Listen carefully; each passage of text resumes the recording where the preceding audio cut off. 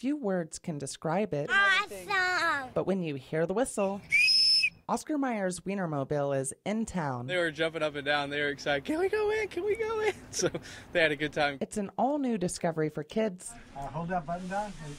I like hot dogs. And brings a sense of nostalgia for grown-ups. Lots of kids' shocked faces, not knowing it existed.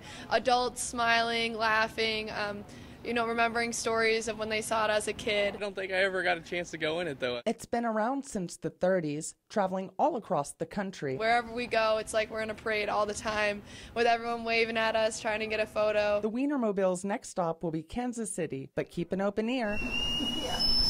And listen for the whistle. Now they want to have hot dogs for dinners. On the scene, on the story in Jinx, Catherine James, News on 6.